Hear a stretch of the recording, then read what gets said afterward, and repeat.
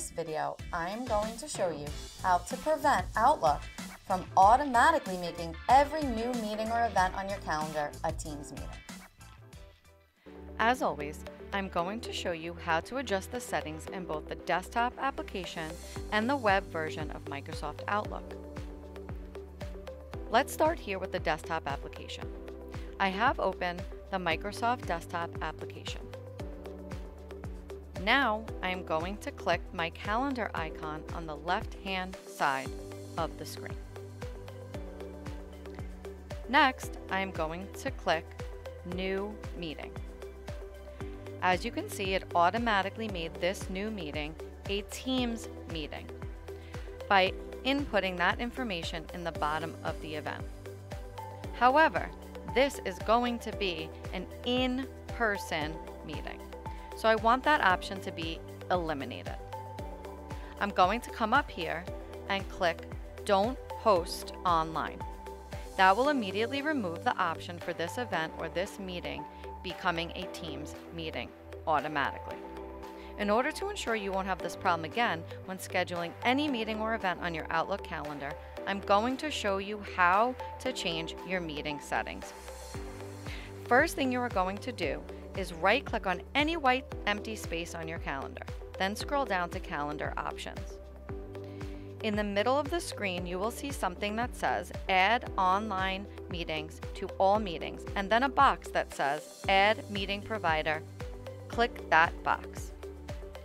Here, in this one little checkbox, is the main reason why all of your events and meetings are automatically being scheduled as Teams meetings. If this is checked and you do not want your events and your meetings to automatically have the Teams meeting option, then uncheck that box and click OK. And then OK one more time. Now click New Meeting again, and as you can see here, it will not automatically default to making it into a Teams meeting. However, I do still have the option to add it to be a Teams meeting by coming up here and clicking Teams Meeting. Now the option for it to be a Teams meeting is back in the event. I also wanted to show you how to change the settings in the web version of Microsoft 365. Keep in mind, some settings, specifically this one, do not carry over from the desktop application to the web version, so you must change it in both platforms if you want it to be set that way. First, go to portal.office.com and then click the waffle on the left-hand side. Come down to the calendar icon and click.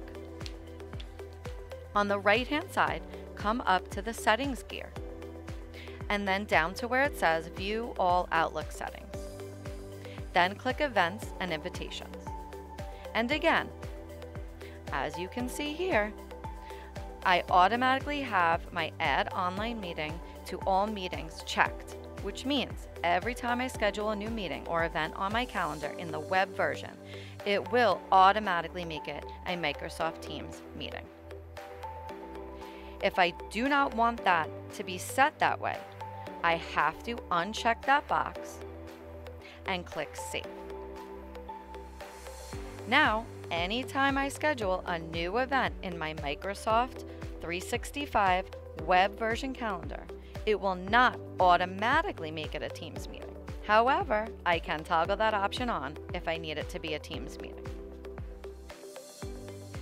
Now you know how to prevent Outlook from automatically making every new meeting a Teams meeting.